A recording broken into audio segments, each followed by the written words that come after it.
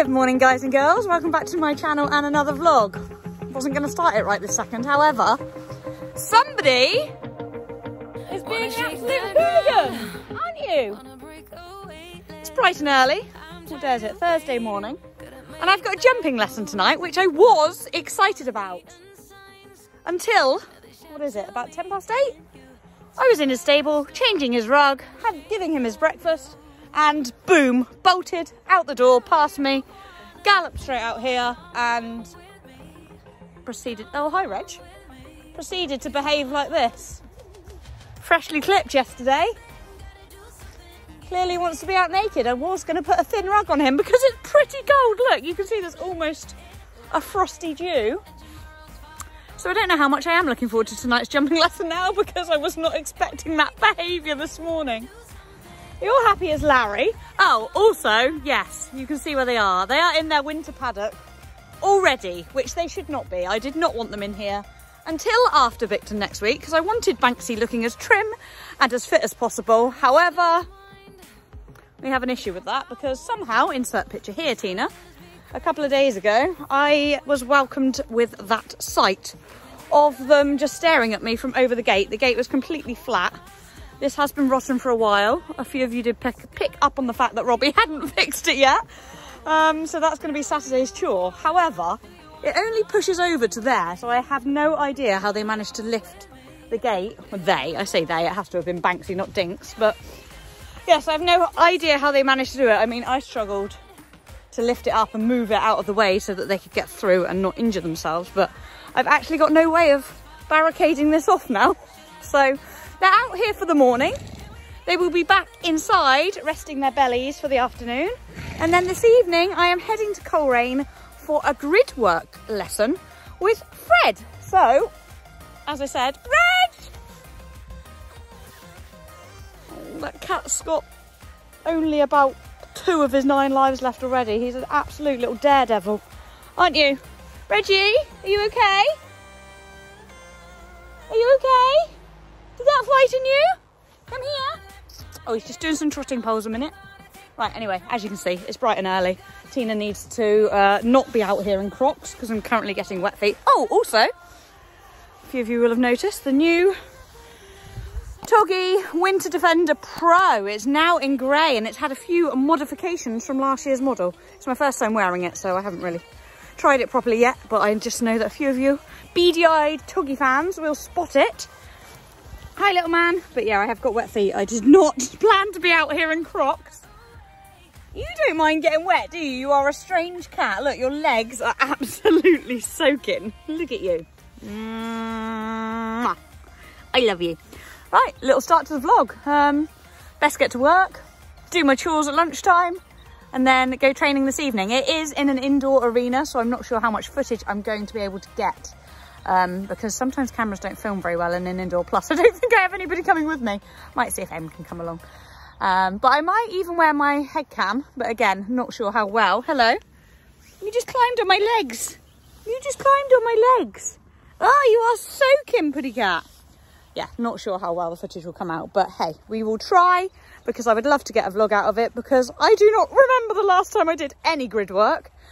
And as you can see, I'm sure Banks is going to make it lovely and entertaining for you all, as is Reg right now doing his laps. He is a crazy kitty cat. Banksy, you must be freezing. You're freshly naked woos, and it is cold this morning. I'm happy as Larry as long as I got grass, Mum. You can let me near you. Whee! Flying kitten again. No, I don't feel cold. Okie dokies, I will come and check you in a few hours' time. Shout out to Sam for clipping in for me yesterday. I literally have had not enough hours in the days this week. Oh, Banks, you really are coming in at... Whee! I'm going to touch your belly then, right? Not getting near you. Yeah. Yep, been an absolutely chaotic, busy week this week. Come in with me, please. Reg, come on. Come on. You are like a dog, not a cat. Come on. Good boy. So, yeah, thankfully, Sam came to bless her. I was like, can I pay you to clip him, please? Because I just don't have time and he needs clipping before this lesson. Although, the way he's been acting this morning, I half wish I was taking a fluffy, hairy bear like Dinks, because He is going to be absolutely full of it. Reg, don't lie there. You'll get squished. Come on. Oh yeah, evidence of the rug that he managed to get off, which I was halfway through undoing before he bolted out of his stable. Best to pick that up. Let's hope it is not damaged. One strap is still done up. Oh, Banksy boo. Some things will never change, hey? You would never think. He's 14 now. Anyways, I'm now going to have to go and change my socks and get to work. Actually, I'll probably change my whole attire. Okay, fast forward approximately a lot of hours. Oh my god, my tack room is like a bomb site. I'm not even showing it in there. It is a mess. But yeah, it's about 10 hours later, and what I planned to do at lunchtime did not happen at lunchtime, did it, Binks? No, it did not. I will shamefully show you, can't get my words out, his stable. That desperately needs attending to. However, it's 6:10. My lesson is at 7:30. And I need to be getting ready. I don't have the truck yet because Rob's at work. The reason I couldn't do anything at lunchtime was because I completely forgot that Winston had a hospital appointment, so I had to take a late lunch to take him to that. But yeah, all needed to be done. Things that aren't avoidable. Oh, words. As I said, thankfully Sam, bless her heart, gave Banks a spruce up for me yesterday. We get to attack his mane. That does need sorting before Bicton next week. Now, if you don't know what I mean by Bicton next week, we are going to their 3-day event, which is our first 3-day event since August 19. And the only BE 3-day event that I have ever done. I think it's the only BE 3-day event at 90 that's ever been hosted. It's the first of it. And it's a direct qualifier for badminton. So the top 10% will qualify to go to the Grassroots Championship in May of next year. Obviously that is more than likely every amateur eventer's dream, to go and compete on that prestige turf. However, I'm not putting any pressure on. I haven't trained as much as I would like to. I feel like I say that all the time. But I am feeling confident in that I'm enjoying competing and doing everything on him again. I hope I'm not tempting fate by saying that, knowing how fresh he was this morning and knowing that he's freshly clipped and going straight out for a jump lesson this evening. However, he's seeming quite chilled here, munching on his haylage this evening. Aren't you? Much more chilled than he was this morning. So basically, I just need to get everything loaded up in the trailer. Pray Robbo gets home from work on time so that we can hitch the trailer up to the Ranger and then get on my merry way. Unfortunately, I don't think Em or Sam are able to come with me. I had my fingers crossed that somebody might be able to. So probably not even going to get any footage. So this is going to be a strange vlog because there's not going to be any riding footage. There might be. I might be able to give my camera or my phone to somebody that's there, but I don't know. I think it's important that I focus on the lesson. We know we've had these conversations. If you're OGs, you'll know that Fred has told me before, when I'm riding Banks, I need to get in the zone. Well, even Cameron said it. Oh, swipe up, kick on. Airs again tonight. Not sure when this is going out, so it'll have already been on. If you've watched it, thumbs up, let me know, comment below. Cameron also did say that we need to focus. Although we're vloggers and we're vlogging, we do need to focus when it's training time, focus more on what we want to get from our lesson with our horses and our time spent on their backs, as opposed to thinking about what the camera's doing and what we're filming for you guys to watch. So there's a fine line between getting it right and, yeah, not. There is no right or wrong, I guess, really, but I was thinking about wearing my head cam, my GoPro. It's an indoor school, it will be dark light, and also I just think Fred might frown upon me if I do. So I think it's important that I just go with the mentality of switching my brain into riding mode, learning mode, and trying to get the best out of me and Banksy. So yeah, that's what I'm going to do. Hopefully I might get a little bit of sneaky footage that I can insert in here, and if not, I will just update you when I finish.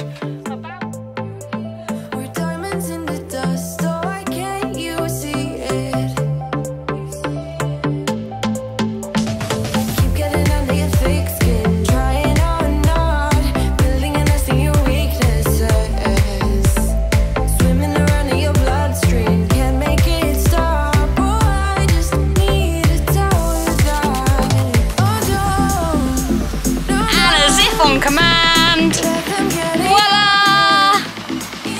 That's good timing, Robbo.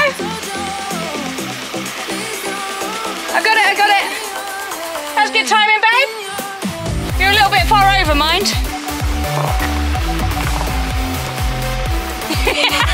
He's smiling in there. Oh, didn't do your tummy strap up, Banks. Right, all good. I will not be late. You shall go to the ball, Banksy. Good timing, thank you. Didn't expect you that promptly. Don't want to come with me, do you? No, funny that. I did think, oh, why is it beep beeping? I did think you might say that. No worries, right, need to get everything loaded. Just realised I probably didn't explain, for those of you that don't event yourselves, or are new to eventing, I didn't really explain what a 3-day means. It means that we do each phase, I mean it's quite self-explanatory, however, it is a little bit different to a normal 1-day event because it means that we do we do dressage, hopefully on the Friday. Then we do, I say hopefully, they split the dressage between Thursday and Friday, so I'm hoping mine's a Friday. I did request Friday times, purely because it means I have to take less time off work. So dressage on the Friday, and then you do your cross country before your show jumping. So you do your cross country on the Saturday, but you don't just do cross country. You do what's called roads, tracks, and steeplechase. I have shown it in my previous Riding Club National Championships vlog, but it's just where you literally go out for like a 20-25 minute hack almost prior to going cross country. So it's a really, really good warm up for the horses, but it's also a test on us as the rider and the horse, I guess, of their fitness, but of our timekeeping. So it's imperative that we know how to use our stopwatch, isn't it? So we get a section A, which is like a trotty hack, or this is what it was when I did it the past 2 times at Riding Club. So you're off, I think, out for like 10-15 minutes doing a trot, maybe a bit of canter, maybe a bit of walk, but a hack within a certain amount of time frame. Then you stop for a minute, not very long at all, and you do 2 laps of steeplechase, which is pretty fast. I think that they set that at like intermediate eventing speed, something like 500 meters a minute. Don't quote me on my times, could be more, I need to check. But you do get told all of that in the rider briefing prior to starting competing. Basically it's just very, very speedy over 2 laps normally of 3 jumps per lap, so 6 steeplechase fences. Then you carry on for another, part C, which is parts of the roads and tracks again, which is another long hack. More walking and trotting in this one generally. You don't really do much canter, I don't think, because you've got a longer time period allowed, or that's how it was again last time I went to the Riding Club Championships. And then you go and see a vet. The vet then takes the horse's heart rate, make sure they trot them up in front of them. You trot past them as you go into the holding box, basically. Then you get their heart rate done. They say they're sound and good to go, and then you head off to the start box for cross country after about a 10-minute break of just chilling. You can take your tack off, cool the horse down if they've got too hot, then you're good to go. No warm up, you go straight on out. You don't go over any practice cross country fences or anything. The steeplechase has been used as your warm up for cross country. Woo! Feel like that didn't slip off the tongue quite as easily as I expected it to. I should have watched my old vlog. It has been a couple of years, like I say, almost 2.5 since I last did that. But yeah, I'm super excited. Oh, obviously then on the Sunday you do your show jumping, but your horse does have to pass the final horse inspection on the Sunday morning to show that they're sound and good to go on for the show jumping. So after the tough cross country on the Saturday, you then Sunday trot up early in the morning, get the all clear to go show jumping, and then that is your 3 days of the event complete once you finish your show jumping round. I will put a link in the description below to the vlog that I'm talking about, because I think I explain it a lot clearer in there, and you can actually see all 3 phases of how it happens at the Riding Club Championships. I'm pretty sure it runs in pretty much the same format when we go to Bicton next week, but I probably ought to go and double check, because I'm saying this on the presumption, and we know what assumptions do. Right, I'm going to end up being late. Let's get these back boots on and see ya when we get there. Ooh, we've just arrived and I forgot, major renovations are going on up here. They're putting in a new surface in their outdoor arena, which hosts dressage competitions and is often the warm-up on days that we have arena eventing and stuff going on up in the top arena. I've got plenty of time, I'm nowhere near late. I'm just feeling a bit nervous because, as we all know, Teeny does not like doing things on her own, and I am flying solo. And somebody said he didn't want to load. I had to get Robbie to load him, which I don't know whether that is because I'm feeling nervous and he picked up on tension from me, because he never not loads. He always goes straight in. But yeah, he was like, nah, mum, not going. Turned out he did need a wee first off, but then I think because he got away with it and I was in a flap, he was like, nope, definitely not going in. I'm staying here today. Won't you? You little cheeky monkey. So Robbie had to come out and load him, but you seem all right now. I think you're going to be a bit fresh with that clip, but you're toasty warm at the minute. I'm going to go and see what's going on down there and then come back up. I probably actually should have left the ramp up because it's not overly warm. However, he's warmy under his ruggy. He is a hot horse, aren't you, Banksy Boo? Hey? Shut that one. I'll leave you there for 10 minutes. Go and see what kind of exercises Fred has planned for us. It said GRIDWORK on the lesson entry thingy.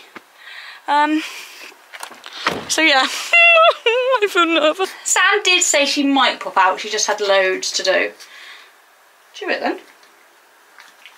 You've got it in your mouth. Oh yeah. You want more than one, do you? Mwah. Please be a good boy for mummy. Oh lordy. Look, I know for a fact it's going to be spooking before we even get down there. Because we've got to come past this before going down. Oh no. Wowzers, it got dark quick. Woohoo! Oh, sounds like you're content munching. And Teeny's content because I've just had a text from Sam to say she's on her way, bless her heart. So, quick, get my boots, my hat on, get him out, get him tacked up. And it's our turn to have a play. It looks nice what they're doing. It looks quite straightforward. Touch wood. Let's hope I haven't tempted fate by saying that. But yeah, actually, get him ready first because I can pop this on. And then, yeah, on we get. Praise a good boy.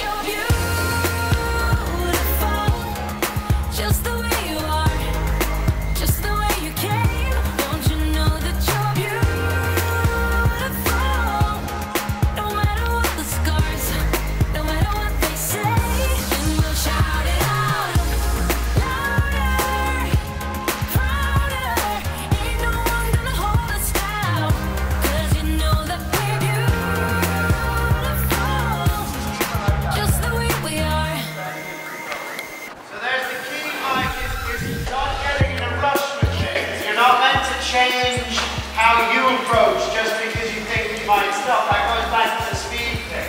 You don't want speed, you just want to go into it. And you get enough of the speed. That's contact. Good.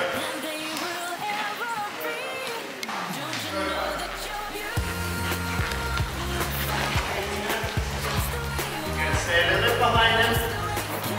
Keep your leg on, wrap around it. Good, well done. There, leg on. Consistent, no gaps and right. That's better, very good. Just have to learn just a second. Very good, super. Shut your fingers and say, hey, come here. Leg and low. Good, the low hand, very nice, much better. Keep that contact consistent now with the leg. Good. He absolutely let that last one then, so funny. His knees were literally right up by his ears when I look back at it. But here Fred's just telling me that I need to keep my hands more still. It's almost like I'm lifting him over the fences. So he's just telling me like where to position them in order to keep them forward, but still, oh look, he's showing me how much they're moving every time I'm lifting him over the jump. So yes, that was the advice he was giving me just there. And then the more we were doing, the more excitable Banks was getting. So every time we went to make the turn, he was thinking, oh, canter! And we're like, no, Banks, you still need to trot into it. So we were working on slowing him down, me keeping my hands still, but he was still getting, oh. We put the V-poles there to try and get him to be that little bit more careful, which worked. Although here, are they here? Oh no, they're not in there. In a minute, they're on the second jump, and then he's like, oh, what are they doing there? And spooks at them, and then chips in an extra stride, and it all goes a little bit wrong for a minute. Put your fingers, and that's where the horse is. Don't let him runs through the bridle. Good. Keep your fingers shut, Tina. Hands low, leg on. Hands low, leg. Hands low, leg. Hands low, leg. Good job. Leg on, round the corner. Very good. Put your leg on. Let's make him go the speed you want. With your legs on.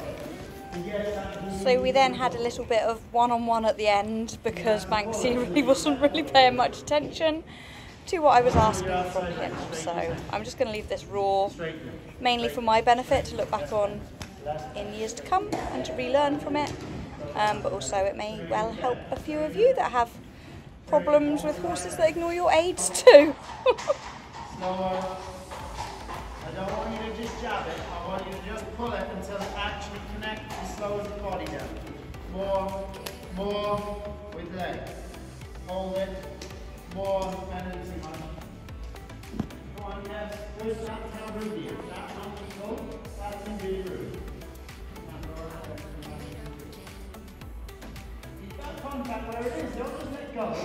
Now put more leg on it. Good. Hold it with your right hand. Put more leg. Even more. Yeah, good. You've got to just go down this really. You can't double guess, second guess, triple guess. And you're not going to rush either. Leg straight, keep your leg on hard. Leg. Good. Very good. Start to jump. And again, same grid. Shut your fingers, put your leg on until the horse is doing the speed you want. With your leg on. There, Tina, good. Mean it. It's hard. It's not easy. Keep your leg on and slow him down until he's going the speed you want. Don't let your hand move. Don't let your hand move. But every time he chucks his head in the air, you take your leg off and you let go with the contact. And he goes, oh, that was fun. Now shut your fingers and slow him down with your leg. There, good leg. Good. Now accept that. Good. Keep the contact. Keep the leg. Leg. Go on. Leg. What's it? Leg. Good. Come again. Now slow down. Slow him down with your right hand. Slow him down. With your leg on. Slow him down. Put some manners on him. Slow him down. There. Keep your leg on. Now go down through that tree. For God's sake, don't let him have another stride. Keep your leg. Keep your leg on. Good. Well done. Last time. Back and trot. Change the rein. Go. Slow down. Outside rein. Slower. Good. Leg. Keep your fingers shut. Yeah. Good. Keep your fingers shut. Leg. Good.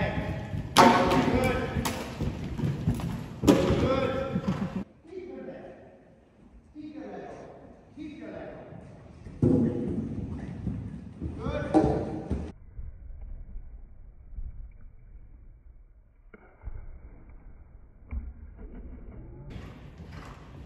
Now put down the transition the same way. Keep your hands in one place. And shut your fingers and stop the horse with your leg on him. You control forwards and backwards. There, and walk with your leg on him. Your leg on him. He'll only rise his head if your leg's not on. There, give him a pat. That's him starting to be submissive. The rest of the time, in everything he does, he takes, and he did this, and he's doing that, and then he slows down, and then he speeds up, and he drops you in it, and it makes you feel nervous. And the reason... But he's making you feel nervous. You just have to say enough is enough. You put the leg on, that means go, and then the contact says what speed you'll go. With your leg on.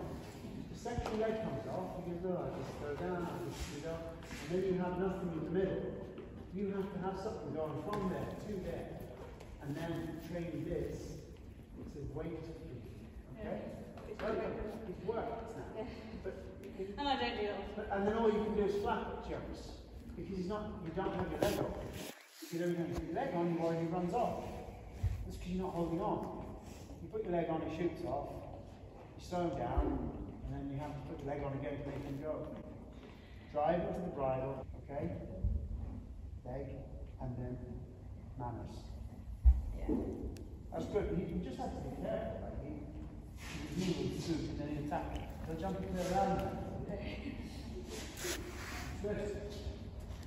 We're both very, very sweaty, aren't we? Oh, he looks tired and grumpy. Well, you made to work very hard. Very, very hard. We both were. I only had this on to do the light to get him in. Thanks for coming. Yay! Sam came and filmed for me. I think we might need to put some beats in it though. Definitely 3. It wasn't me. Because he was being a little bit of a terror. But he did an extra 5 minutes at the end to get that sting out that tail and to get him picking up and listening and to get me riding properly and working. Yeah. Didn't you both work? Didn't we both work? Hence, sweaty mess, aren't we? So, best get him home, stripped off, washed off, and put in his jammies, hadn't we? Or your dry rug, and then we'll have to put you into your jammies later. I think I'll end the vlog because I will only get home and need to sort my pony out. Thanks for coming. What's he doing? I'm not sure. I didn't know if he needed a wee. Oh, I had a quick wee before we left, thankfully. Let's chuck him in. Oh, you're going to airdrop me. My camera died halfway through. Thanks for coming, Sam. Filmed on a phone in the end. I could have just given you my phone, to be fair. Thanks for watching. Hope you enjoyed it. Banks, you're awesome. Stay tuned. No idea what's coming next. But it's nearly Vlogmas, so if anybody has got any more ideas for Vlogmas, do let me know in the comment section below. Over and out for now. Bye-bye. Bye-bye. It's very dark. It feels like midnight. Bye. Okay, we're not gone. Sam said the run up to a 3-day event's coming. I've explained all about what a 3-day is earlier in this vlog. Oh, good. Which is good, and I need to learn about my times. What is a steeplechase at? Is it like 500 metres a minute or something? Oh, you're asking me one first. Yeah, it's going to be fast. Anyway, this is not filming well. No, It's so dark. it's still, it's classed as your warm-up, isn't it? So Yeah. it's basically going to be... What's happening? Right, I need my light. Like, comment, subscribe, and we'll continue this in the next vlog, which will be before Bicton. Are you having a post-bath massage from Banks? You do it too cute.